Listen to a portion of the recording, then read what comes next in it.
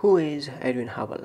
Edwin Hubble was an American extragalactic observer. Edwin Hubble provided the first persuasive observational evidence that the universe is expanding and gave his name to the constant h0, which describes the rate of that expansion and its reciprocal, the Hubble time. He also convinced his contemporaries of the reality of external galaxies or island universes by discovering known kinds of variable stars in them and devised a classification system for galaxies that is still used. At Mount Wilson Observatory, Hubble used the 60-inch telescope to conclude in 1922 that a number of diffuse emission nebulae in the plane of Milky Way were reflecting light from stars embedded in them. In the fall of 1923, Hubble thought he had spotted a nova in M31, the Andromeda Nebula, but soon concluded that it was a Cepheid variable, whose pulsation period would tell him the distance to the nebula. After finding a few more Cepheids there, he concluded that Andromeda was well outside any possible confines of Milky Way and so constituted a separate star system. The discovery of Cepheids in M31 was generally regarded by the astronomical community as a definitive answer to the question of whether other galaxies existed.